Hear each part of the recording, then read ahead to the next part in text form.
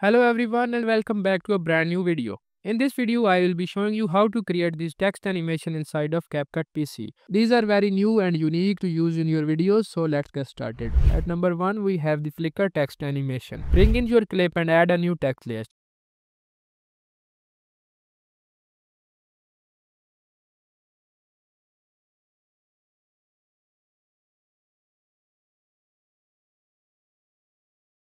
Change the font to your liking.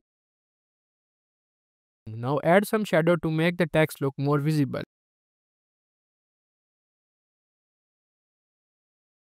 After all this, go to the animation section and then go to in animation section, search and apply the flicker animation to it.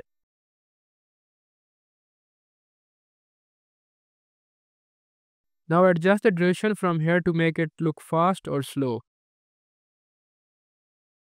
At number 2, we have the slingshot text animation. Bring in your clip and make adjustment to the text. Then go to the in animation section and search for slingshot. Now apply and adjust its duration as well from here. At number 3, we have the float down text animation. For this animation, again go to in animation section and search for float down animation and apply. Now adjust its duration to where it fits the best. At number 1, we have the showing up animation. It is also available in animation section. You can search and apply it. Next up, at last, we have the set to right text animation. It is also available in animation section. You can search it from here, and lastly, adjust its duration to where it fits the best.